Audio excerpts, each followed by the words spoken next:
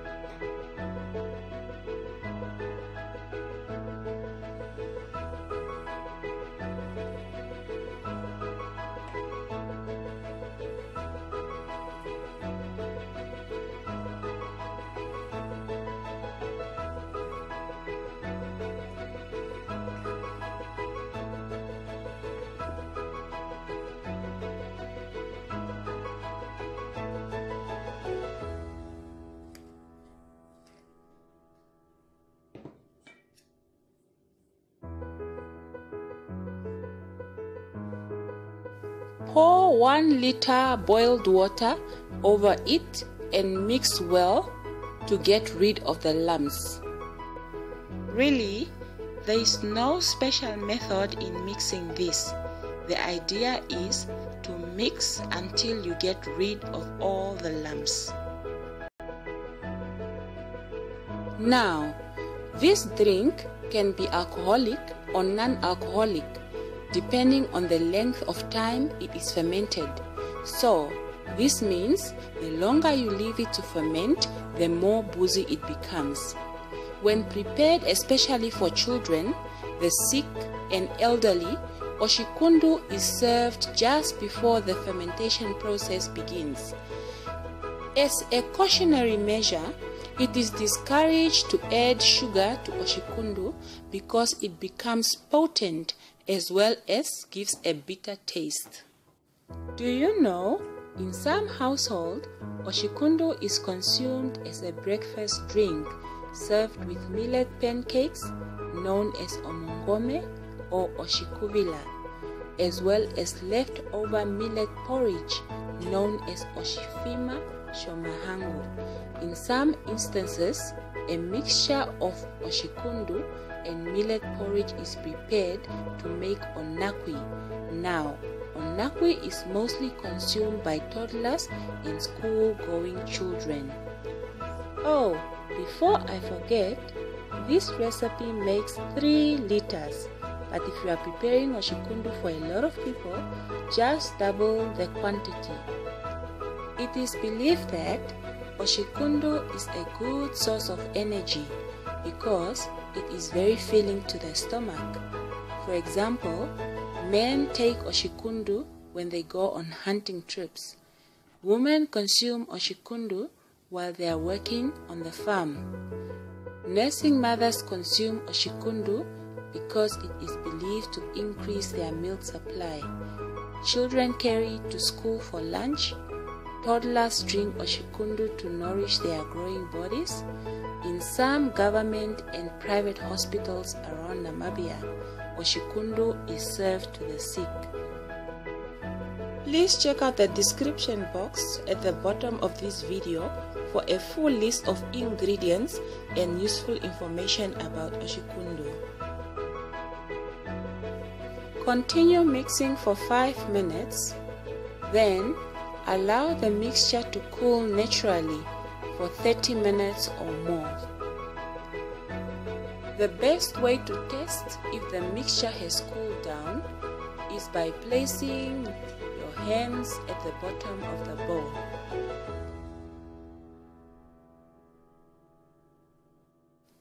Add 1 liter cold water and continue stirring. I am very curious to know, for those of you who are living outside Namibia, if you prepare something similar to this in your country, how do you call it? And are there different methods that you use to prepare compared to mine?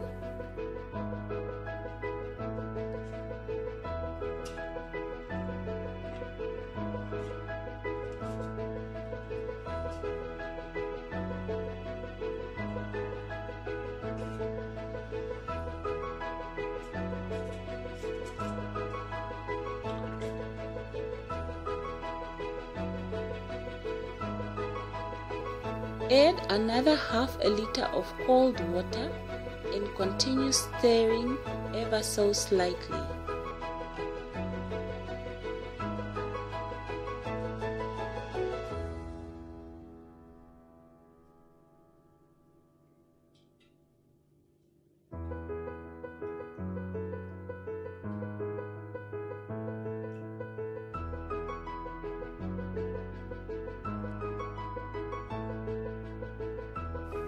Now, pour a cup of already fermented Oshikundu. This process is called back slopping. Mix a little bit. You can find these ingredients in most parts of Africa, including India and China. In Africa, they are widely sold in open markets, with an exception to a few convenience stores. Finally, pour the mixture in a clean 5-liter bucket and close tightly.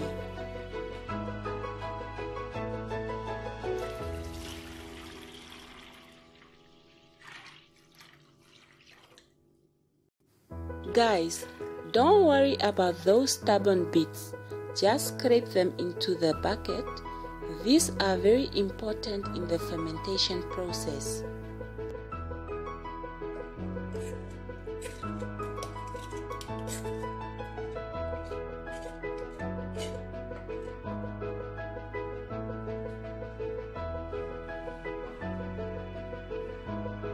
Mix carefully, just for a few seconds.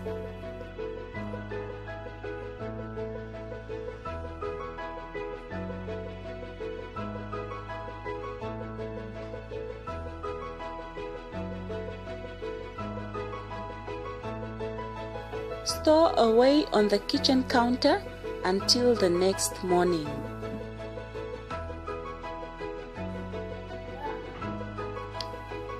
It is now 8 a.m. the next morning.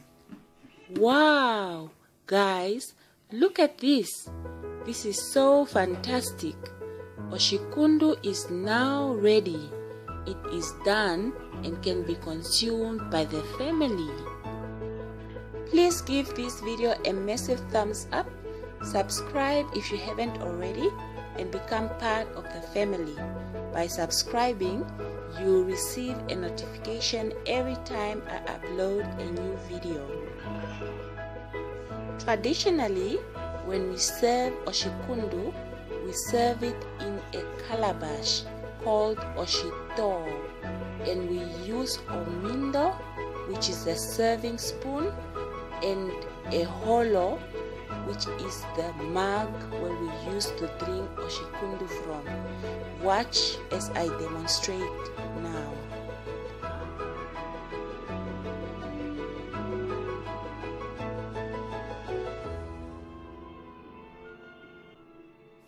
Here I present to you the African calabash. In my native language, which is Oshikwanyama, we call it Oshito.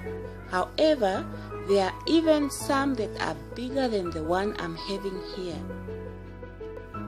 The production method of Oshikundu is carried over from one generation to the next. Due to its short shelf life, Oshikundu should be consumed the same day. Whatever little bit of Oshikundu is left over should be stored away and used to make Oshikundu for the next day. As you saw in my demonstration, I used Oshikundu from the previous day for back sloping.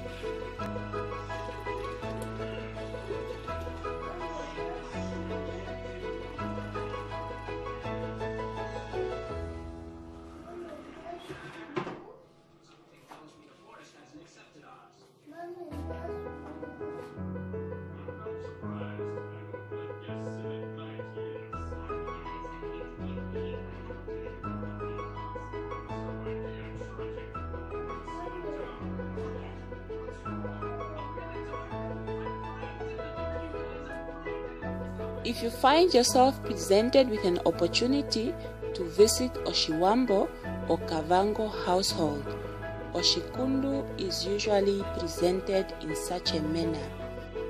It is a central part of maintaining social and cultural relationships, and a gesture of good hospitality and acceptance.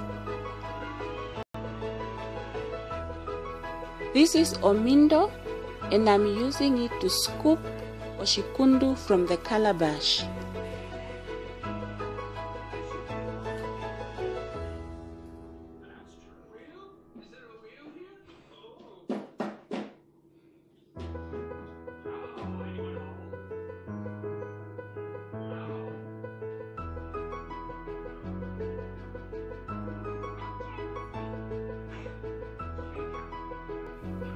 This is a holo.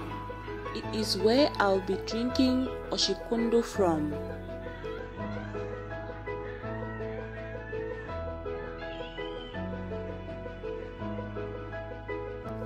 The woven basket covering the calabash is called a lilo or ongalo.